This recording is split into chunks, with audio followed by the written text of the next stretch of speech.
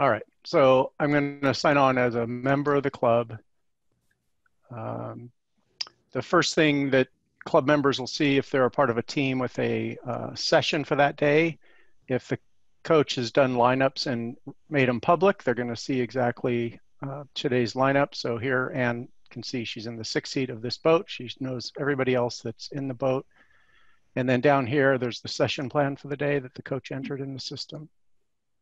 And she could drop a quick note to the coach, things like I'm running late. And the coach gets email notification when athletes enter notes for a session. So that's the first screen they'd see. Again, that's if there's a session today and lineups are public. A very important screen here is this attendance plans. And this is all the sessions that are out on the calendar right now for the teams that Anne's part of. Mm-hmm. And she's part of multiple teams, a midday team, a morning team, a masters all team. Anyway, from here, she just toggles in and out of sessions for the one she cannot attend. By default, most clubs just use the default attendances that they're going to be there, and then only folks that can't make a particular session just come to this screen and toggle out to indicate they can't make a particular practice. So coaches always know who should be at a practice. At our club, I am part of the morning masters team, and we have a policy where by 8 p.m. the night before, we're asked to make sure our attendance plans are set because our coach gets into iCrew soon after 8 and he does lineups for our team. And he'll even release them the night before, or he'll release them early in the morning as we're heading to the boathouse. So that's kind of policy. Included in this list are regattas that are on the schedule. So they can toggle in and out of regattas. And lots of other options here to view their attendance history. Some other things around families. If you've got parents and juniors in the system, there's some family features. But the next tab I'll show is this My Dates Away. And this is just a place to conveniently drop in a date range where they're going to be away from the boathouse. That way they don't have to toggle out of like 2 weeks of sessions if they're going to be on vacation. Has a journal entry system where the original design here was just for people to write a journal about how practice went or how a workout they did on their own. But recently I changed it so you could import your Concept 2 logbook into iCrew. And the nice thing here is you can make these journal entries visible to the coach, and the coach can actually see the different rowing you've done on the erg. So it captures the total meters rowed and the time and the average splits per minute, and then some additional data comes in from the Concept 2 book. In addition, if your club tracks volunteer hours, you can log a journal entry that captures your volunteer hours. You can also capture coaches' hours through a journal entry. Test results, this is all about ergometer tests. Personal records are displayed at the top with a graph available, so I can peek into Anne's 2,000 meter tests that she's taken over the time. And she sees her results, both regular results and weight-adjusted results. The weight-adjusted uses the Concept 2 formula. So test results can be captured completely, both for a particular distance or time, and athletes can be allowed to enter their own results, or they can be collected by a coach and entered by the coach. And then there's document tracking. Best way to show this is just a code of conduct form that the person's supposed to read and sign. You can upload your PDF version of that code of conduct. So they could print it and handwrite in here and sign it, but they could also just drop in and e-sign it. Oh, that's good. So any document that really just requires somebody to read and acknowledge they've read it. But also other documents can be collected and tracked in iCrew for whatever other items you might have. And they might be forms that are printed out and handed in, but if you want to track it electronically in terms of who's handed in their forms, that can be done here. Okay. And then payments can be collected. The club would set up a PayPal account if you don't already have one, and then you can represent fee items in iCrew with the ability for members to click a pay button that take them right into PayPal to do the money transaction part of it. And as soon as they're done paying, PayPal notifies iCrew that the payment's done, so you can actually track that payments have been received and know who hasn't paid items. The My Teams tab just shows all the links to all the teams that the person is part of. It shows coaches for that team and their email address if they need to be contacted. And then each athlete has a profile. There are quite a few fields in the profile, but most of them are optional. The minimum required data is first name, last name, email address. And then because iCrew does some calculations for average boat ages, we do like to collect the birth date.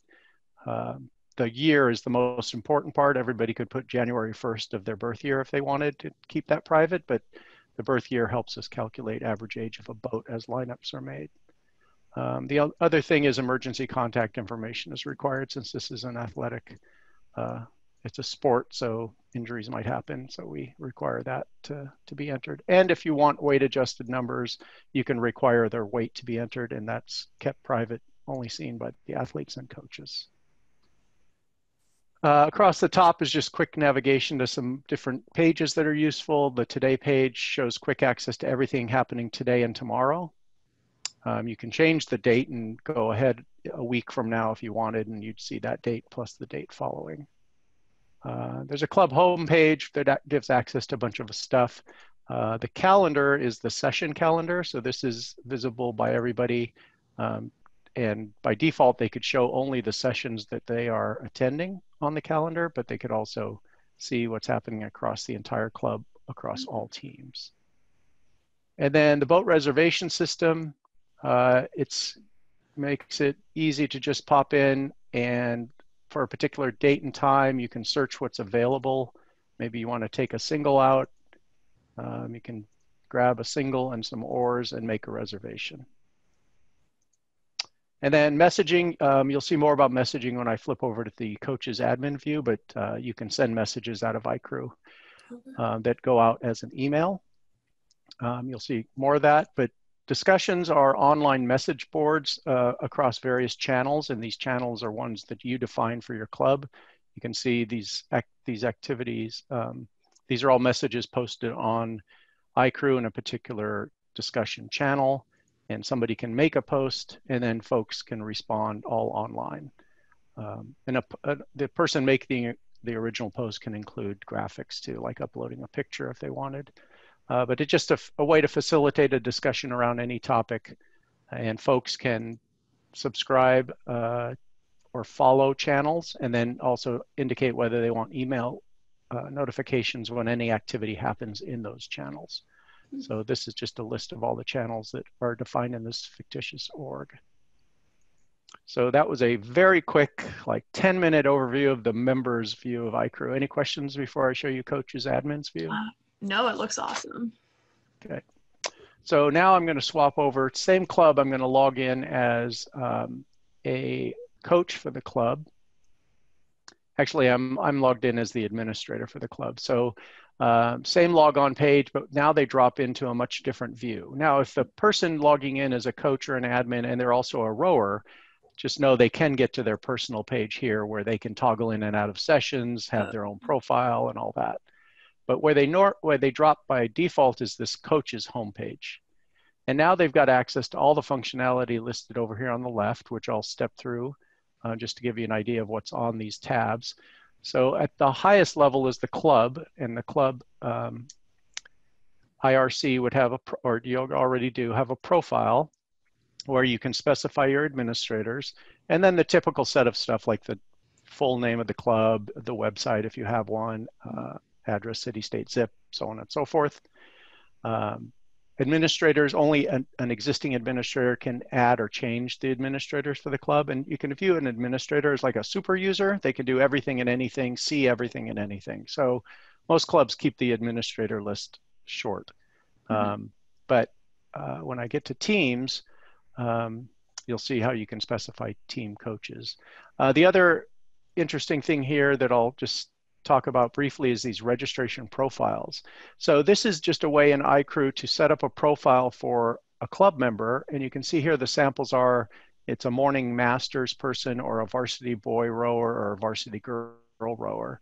The key thing behind a registration profile is when they go into iCrew to register and create an account, they can pick the profile that matches them, And what iCrew does is make sure they land on the correct teams. So a varsity boy they have to land on the varsity boys team, but also there might be an all juniors team that you want to make sure they get on. Mm-hmm. In addition, when they drop onto those teams, any document or fee items that are associated with those teams are immediately on and accessible by the rower.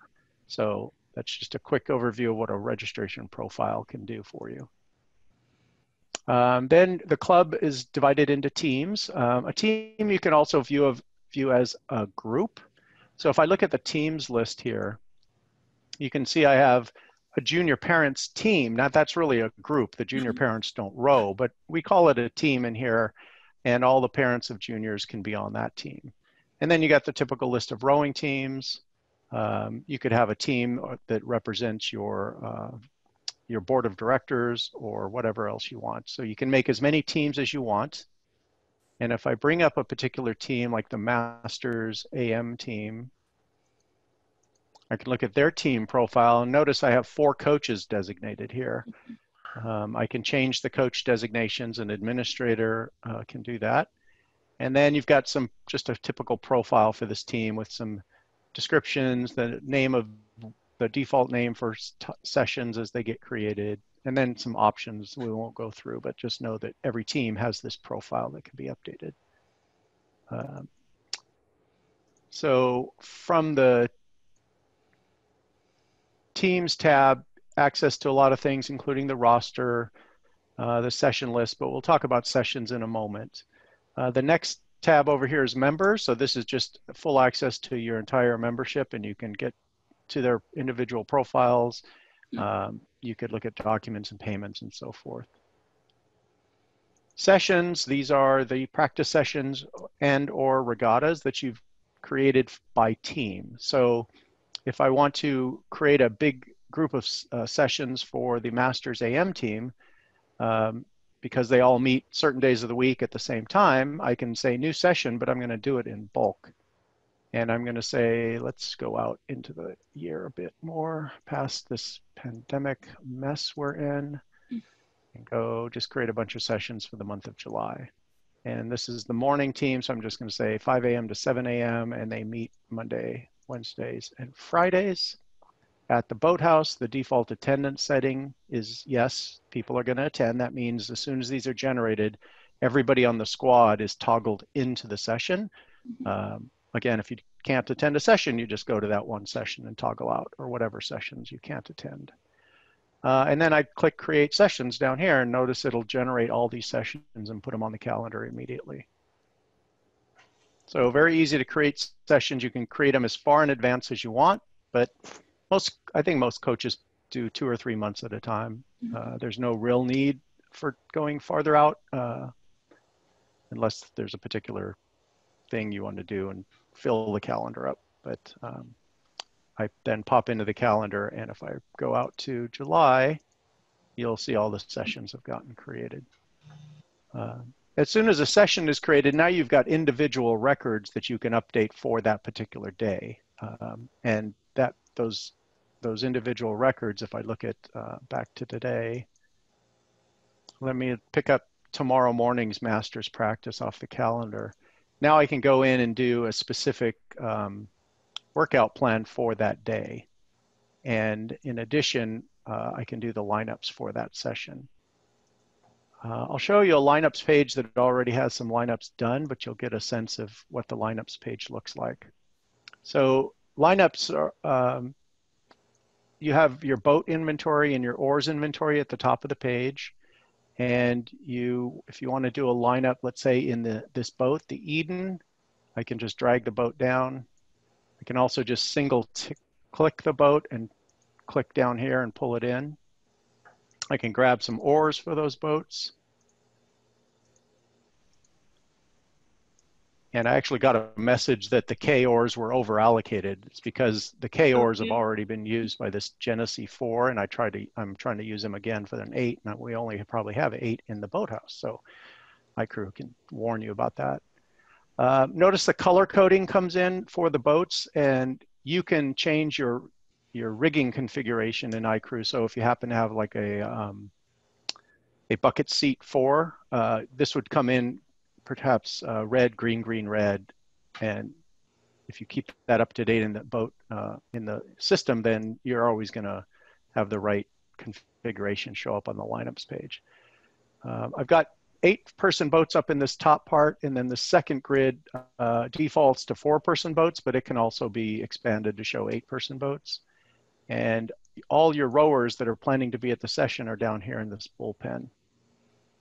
I've already pulled them up into the lineup, so just to bring somebody up, you can again drag and drop. You can also just click single time and put them into a seat. Notice too, when I click the tile, their little pop-up comes up telling you more about that person. That's most useful when you're doing a regatta lineup and the athletes can put in their event preferences. So you can see that Anne would like mostly to row in a women's 8, but she also likes the women's 4 event and a mixed 8 and a single. And you can disable that pop-up if you like. Moving tiles around here is a drag and drop operation. Notice that Anne is designated as a port rower. She's got this little on her profile. She's marked port as a preference. And I've just dropped her into a starboard seat, and notice it highlights in yellow just to kind of tell you that Anne will probably not like you if you do that to her. Yeah, so that's the gist of doing lineups for a regular practice session. Notice too, as I move boats, move people around in boats, the average age, this is showing you the average age of that boat, just as you move people around. So dynamically, you'll always know the average age. The idea there might be that you put a nice lineup together and you want to see what age it is, because you might want to keep that in mind for a regatta. The average weight of the boat is also calculated for you. This is all fake data, so I'm getting not a true number of the average weight. But if everybody was honest, if you could see that you maybe put too big a group of people into a medium weight 4 or something like that. So that's the lineups. This page can be expanded to include up to 4 rows of 8. So 32 boats in a given single session can be done. Yeah, the other thing too that is very handy, and one of the key features that was important when I built iCrew, is we don't have dedicated coxswains at our club. We, as masters rowers, all rotate through the coxswain seat. So we used to have to keep track of how many times it had been since we last coxed. Now iCrew does that for us. So every time, if we get dropped into a coxswain seat today, then tomorrow we're at the bottom of the list because we just coxed. Right. So people at the top of the list are the ones that ought to be the most eligible for coxing that day's session. Yeah, that's the lineups page. Pretty key page for iCrew. And I'll show you how we do a regatta. I'll come back to that, but let me just march through the rest of this left side. So we already saw documents. This is where you create a new document and you specify which teams a document applies to. So if I look at that code of conduct that we saw earlier, this is the document profile page, and all the teams are listed down here, but you can see only certain teams are checked. That means that code of conduct only applies to those teams. And that goes the same for fee items. You may have a fee item that is only for masters rowers and a different fee item for juniors. So you would check the masters teams for one fee item, create another fee item for the juniors, and check all the junior teams. And here's where you create a brand new test. So you can just say, perhaps the varsity boys are going to do a 2K. We'll call it a 2K baseline. And maybe that's going to happen on the 20th, and it's 2,000 meters. And optionally, you can catch intervals at 500-meter splits. And as soon as you click save and continue, you've got a new test sitting there waiting for the 20th, and you get out there and get those tests done and enter the results. As I mentioned too, you can allow athletes to enter their own results from their phone. There's a very nice page. As soon as they're done with their 2K and they've caught their breath, they can pop into iCrew and put their results in. And then we've got all the shells. So you can create your entire inventory of boats here in iCrew. I'll bring up one for an example again. There's a profile for the boat, typical information you need, what kind of rigging can it handle? Is it sweep, scull, or either? What's the current rigging? And then here's the seat configuration so that you can get that red, green coloring on the lineups page. Also, you can designate owners of shells. So if you do have privately owned boats, you can specify who that member is in the club that owns the boat. And then the key thing here to allow boats to be reserved is this checkbox. So non-owners allowed to reserve. If that box is checked, the boat will show up in the reservation system. Some key things about reservation systems is that each boat has a rower's proficiency required. The best example here is a skinny racing single, probably is going to be marked as advanced.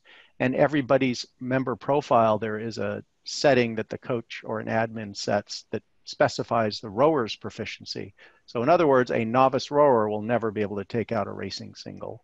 Mm-hmm. In addition, every rower, there's the boat size that they're allowed to take out. So you might let somebody take out a double, but they're not yet ready to take a single out. And that's on the member profile. So if they weren't allowed to take a single, they'll never be offered a single in the reservation system.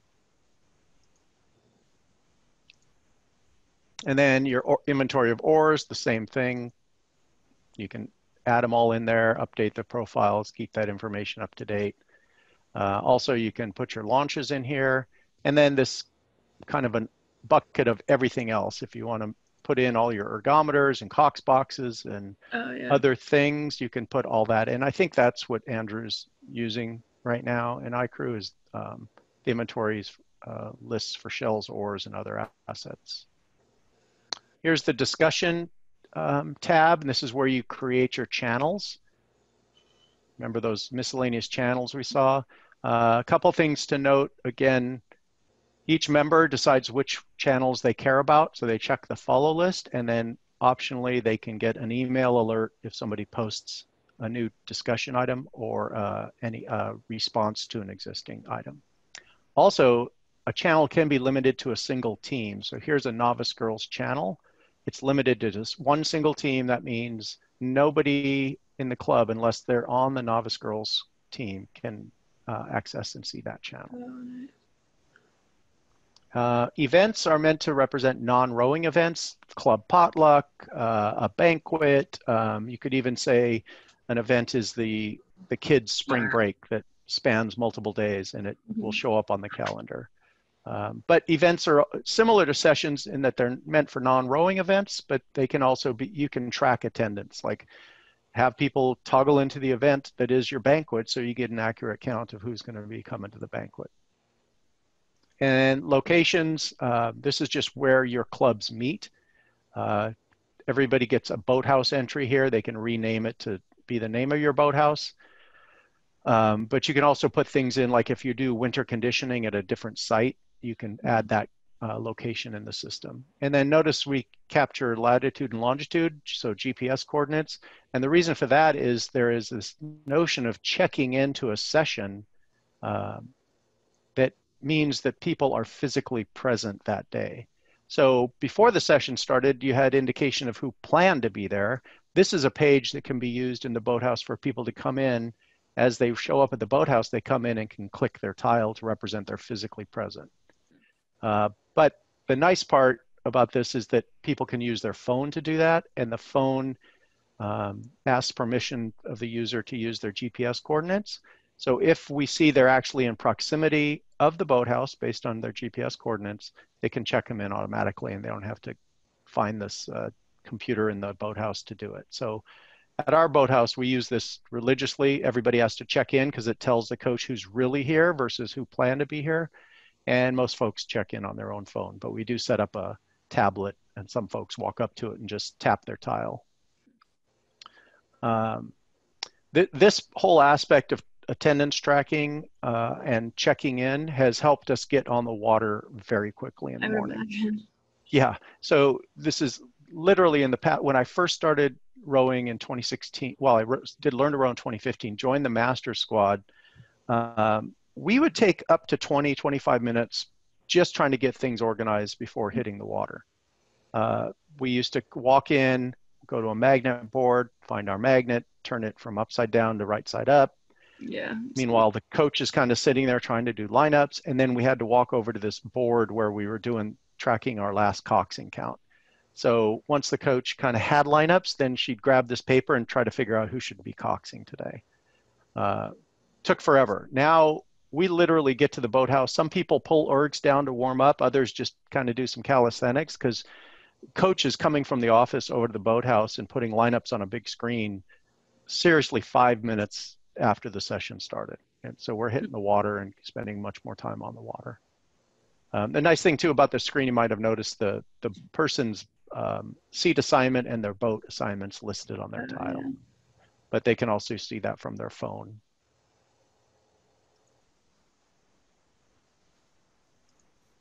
All right, so across the top here, it's a longer list of just places to navigate for a coach or an admin.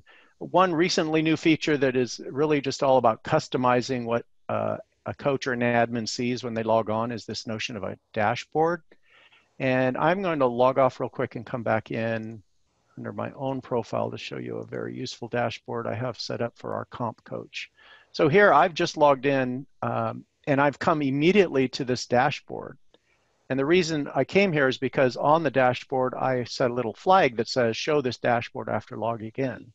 So the idea is, sure, somebody might need access to all this functionality that we just stepped through. But let's pretend I'm the competitive team coach. What I care most about, I have built into this dashboard. I have gone to pages and tagged them to be part of this dashboard that I named the comp team. Mm-hmm. And I also have another dashboard where I just have tiles to quickly get me to all the regattas for the masters. So that way now I can just focus in on what I want to do with that team. And I can update the dashboards, change any of the tile names, delete a tile, bring in a new one, all through just customization. So this features really helps people get focused on functionality they use most often in iCrew and gets them right to it. Mm-hmm. It's very easy to create a dashboard too. If you happen to land on a page that you want to put on a dashboard, here's the page. You click this little yellow button and click add this page to a dashboard, continue, and then you can create a brand new dashboard or you can add it to an existing dashboard. So very easy to get pages, to get a dashboard built. We saw the today page when I was signed on as a rower. Mm-hmm. This same thing, it's just giving you quick access to all the sessions for the day. The club homepage, lots of buttons that are all available back here on the home page, but it also lists all your teams here, and you can put in related links in iCrew for any other web pages like your JL racing page or any other systems or web pages out in the internet that are related to your club that can be listed on the home page. We already saw the session calendar. You have different views here, defaults to monthly, but you can drop into a week view, day view, and just move back and forth here. The club roster is just a very quick way to get to the entire roster list. And there's lots of pages here where you're going to see lists with this little search box. And the search box is very powerful because if I need to find Ann Mason, I can just type in Ann, or I can just type in Mason, and it quickly gets down to the list of people in the club. And then here's the send message page. This is where you can send out a email message to your crew. You also have an option to send a text message. This does require that the athletes and members put in their mobile phone number and their mobile carrier on their profile. And it can't be used for long, extensive messages. The idea behind the text message is to get a short little blurb out to them via text message. But mostly, you can just think of this as a way to get a message out. But the nice thing here is that when I click the BCC line, which I personally like to use, I have access to all the teams. So if I only need to message the comp masters, there you go. Everybody's on the BCC line for the comp masters team. But if I also need to include, I can come back here and add more people, maybe the fitness class roster. I can bring them in too. Okay. Put in a subject and type in a message. And you can do some formatting here. You can bold that. I can paste in a link to a web page, that sort of thing. And then I'd click send message and an email would go out. The send message functionality, is used in a few different places. A good example might be for today's session. Let's say today's session has to be canceled, which unfortunately that's happening a lot. If Mhm. you were to go to that today's session, like this midday, master's midday, and bring up the practice session, right at the top of the page, you have quick access to send a message to everybody attending. And I Uh, can say, let's use the BCC line and click compose and send message. I very quickly brought up the screen with everybody in the BCC line, subject matter filled in, a link to that session lineups if that's useful, but really maybe if we needed to cancel the session, you can say session canceled or whatever note. And that right. can be, you also have the option as you cancel a session to automatically send an email. But the main thing here is showing how quickly iCrew can help you get a message to a particular group, in this case, those attending a specific session. We saw discussions earlier. This is just all the discussions. You should know that some of these discussions, they can be marked important, so they're highlighted in yellow. You can also, as you create a new discussion, you have the option to tag it as a announcement only. And that way, nobody can post responses to the Uh, message you send. So it keeps the traffic down. It just really meant, I need to get this out. Here's the message. This isn't meant to be a back and forth of people. So you can mark it as announcement only. And then the personal page I had already talked about for coaches and rowers who happen to also, or coaches and admins that happen to also be rowers. We're a little over, but I do want to show you regatta lineups if you have the time, just so you see okay. that feature. Let me log off and get back in my fake club so I don't do any accidental updates here in my real club. And I'll go to the calendar, and I have a regatta session already created here, the regionals. So it looks like a regular session, but there's this one important toggle that has been turned on. This is a regatta plan, and it has the ability by name to go search the Regatta Central site. Oh, wow. And in this case, I've already gone out to the Regatta Central site and found the Northwest Youth Regionals. So here's a link that would open up the regatta in Regatta Central. But also right here in iCrew at the bottom of this page are all the events Mm-hmm. for that um, regatta. So That's from just there, pulled. if I, That's just pulled in from Regatta Central. yeah, it's we query Regatta Central directly, and it's pulled in here. So there's no, you're not typing this in. If things change in Regatta Central, if you were to bring up this page, you'd see the latest and greatest. Lineups are very similar to a regular session, although you can use the same boat multiple times. So you can see have the Eden in here for a couple different races.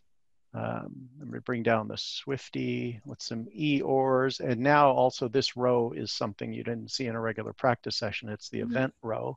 So if I put in event 31 for this boat, it pulls back a link to all the other entries in event 31, brings back the title. And of course, if Regatta Central had an accurate start time, you'd see the Right. scheduled time. And now you've got a lineup for that event 31 that you can fill in. Other than that, this lineups page is very much the same. The rowers can, of course, be put in multiple boats because it's a regatta, so you can drop Terry in as many events as Terry can handle for the day. Mm-hmm. All right. I think I covered the main points. Wow. Well, this looks amazing.